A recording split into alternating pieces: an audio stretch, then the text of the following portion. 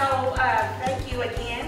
This event is presented by a multi-school member and the peer group, along with 100 Black men of Louisville and distinctive women. Please give them a hand.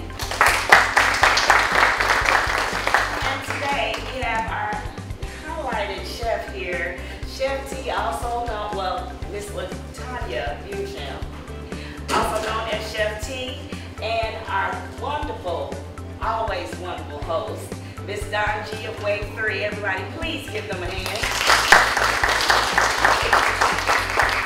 And I want to let Dawne Gee, our host, go ahead and get started. Right. It's a pleasure to be here with everybody.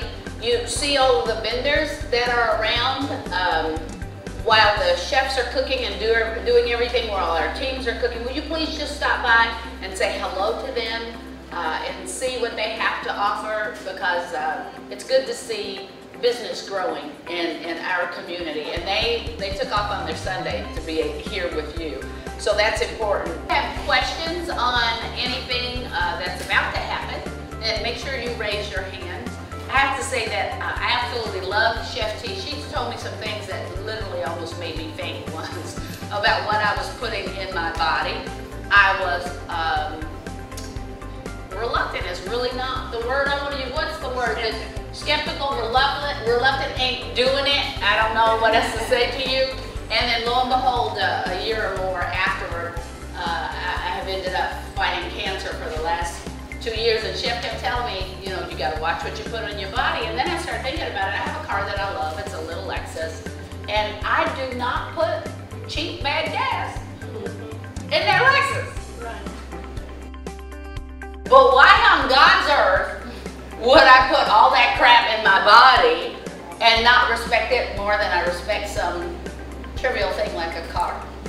And that's something that we all need to think about. Chef T, I am glad to have you here. Where are my guys? Do I need to use this for the... Can you all hear me? Okay. Can you all hear me very well? I have a very big mouth and 14 grandchildren. Well, thank you, Dawn, and thank you, peer group. And I'm just delighted to be invited to share about diabetes education, because that is my passion. I was a nurse for 15 years. This is my 31st year being a nurse, and I was a nurse for 15 years, not really understanding why my patients were not getting healthy. And we call it behavior, right? And so on about year 16, I went to JCTC and took up some culinary classes, and I realized this can be intimidating. Okay, when you go to see the doctor or the nurse and the white coat, we call it the white coat syndrome. And I took this off, and I put this on, because what I discovered is food is our love language. Thank you very much. Food is our love language. And so I can tell people all day long how to lower their blood sugar. I can tell them about how to take insulin. I can tell them about exercise.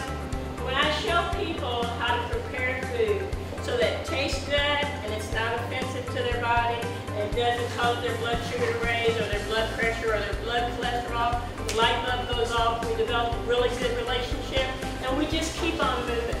So Dawn and I are going to demonstrate what I call my everything salad. What did you say? Food is our what?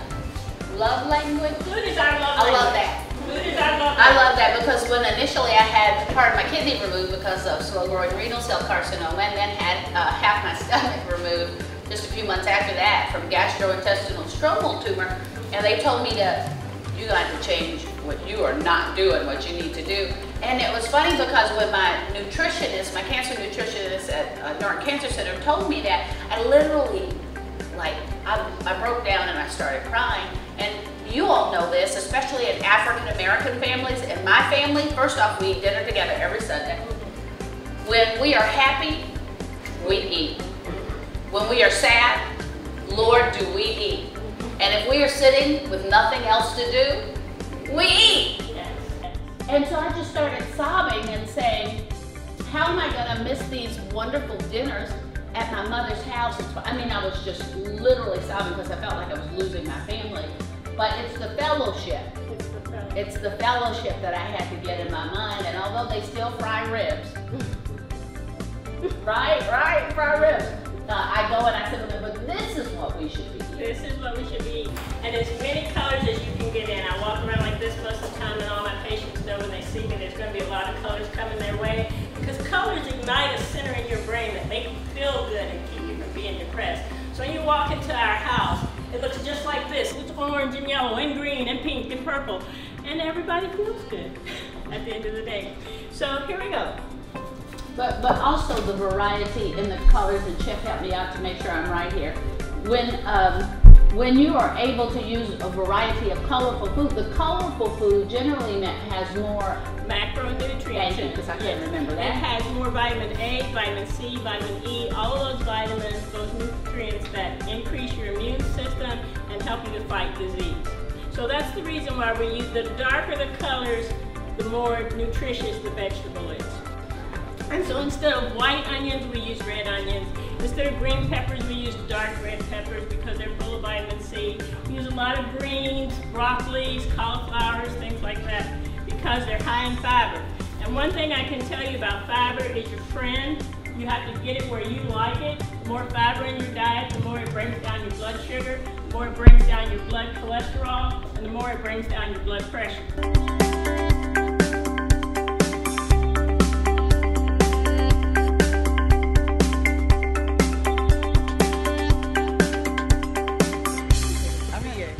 All right, so here we go back with the women again. Where is your food in the oven? It's in the oven. We got it. Which oven? Can you see? Oh, it's down there. It's okay. Leave it be. Let's let it cook. How did it look when you got it in there? It looked pretty good. We layered it pretty well. We have a secret way we layered it, so we're excited. Secret. I guess we can't say because one of the guys is still. Yeah, and they'll steal our secret. He'll pull his out. How has this been for you? I mean, you guys come back, you come back. What does it mean to you? Go ahead. Well, it's been a learning experience. I mean, this is the third year that we've done it. So in each year, there's been a different recipe. And I must say, this year right here has been the most difficult one, especially, not being a vegan or vegetarian. So learning to prepare this type of meal was a learning experience. Cooking something that you don't eat is different. So we're excited too to see how it's going to turn out. Will it change what you eat, do you think? Well, I think for me, when Donna first asked me to do this, a couple of years ago, my cousin had passed away from complications with diabetes. So for me, my biggest thing is learning how to cook food that's healthy, because I wasn't raised like that. I cooked the way my grandmother taught me how to cook. So, like some of the ingredients that was in the lasagna, that Evo, I've never heard of that. So if I haven't heard of it, I'm not going to use it. Okay, so for me, this is learning for me to change what I learned early on so that I can change and become a healthier person. Yeah, that's my thing. I had said on television this morning that I can throw down in the kitchen. I am an awesome chef until you tell me to cook clean, and then I'm like, I can clean the kitchen. I don't know if I can cook clean. So this has been hard for everybody, you think? No, not for me. Not for you? No, I don't eat a lot of meat anyway. And this is the way I normally cook. Oh. So. All right, well, there we go. I've got to find the fellas. Where are they? Anybody? They're cleaning. Oh, they are cleaning. Let's go see if we can find the fellas. Where? That's what we want to see. We want to see some men at work. They are washing dishes. Let me give you my house address real fast.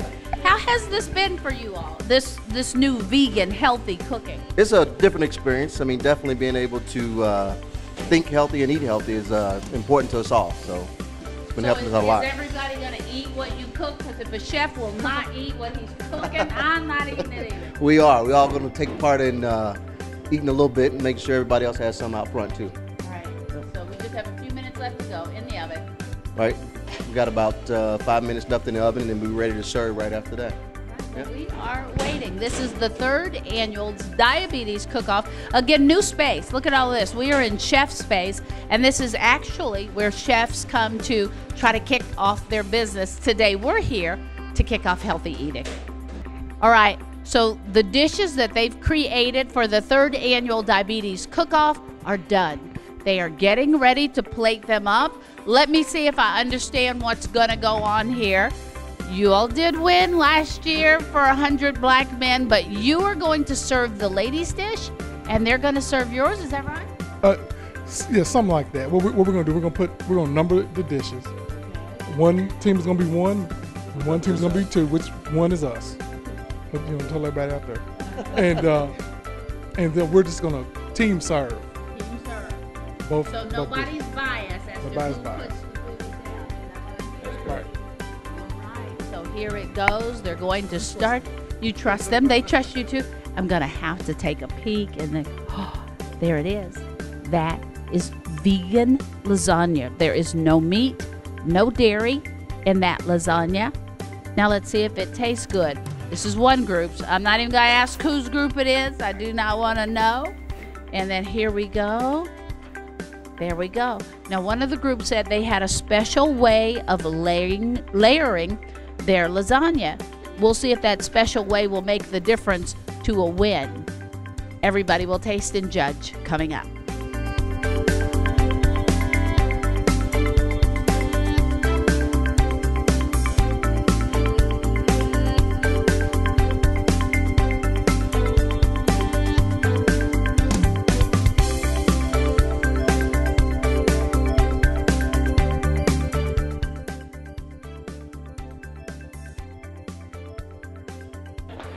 Who's voting for number 2?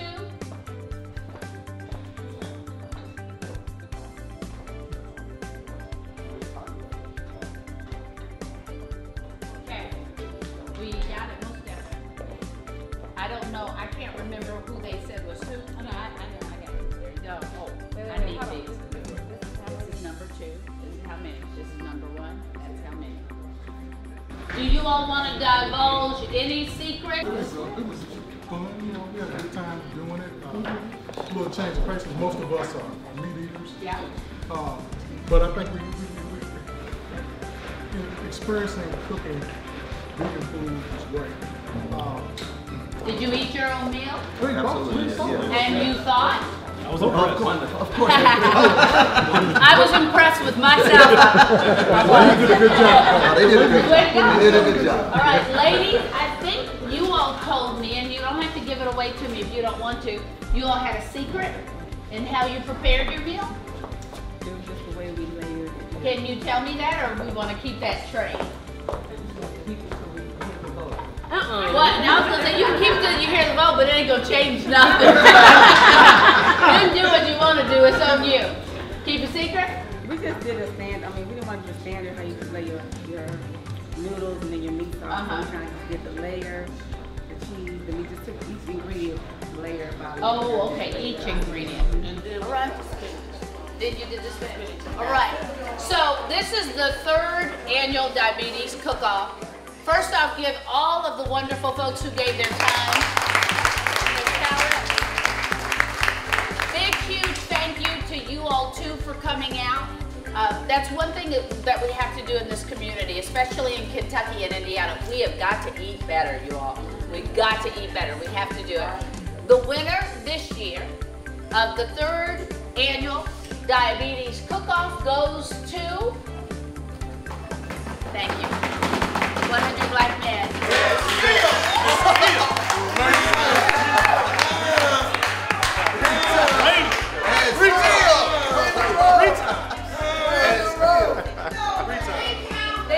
They just asked me if it was 1 or 2, so I hope I didn't do it wrong and did a Steve Harvey. So are you 2? We are 2. And I hear y'all say no way, but I'm not meaning to bring you down. I hear you arguing over here, though, but it was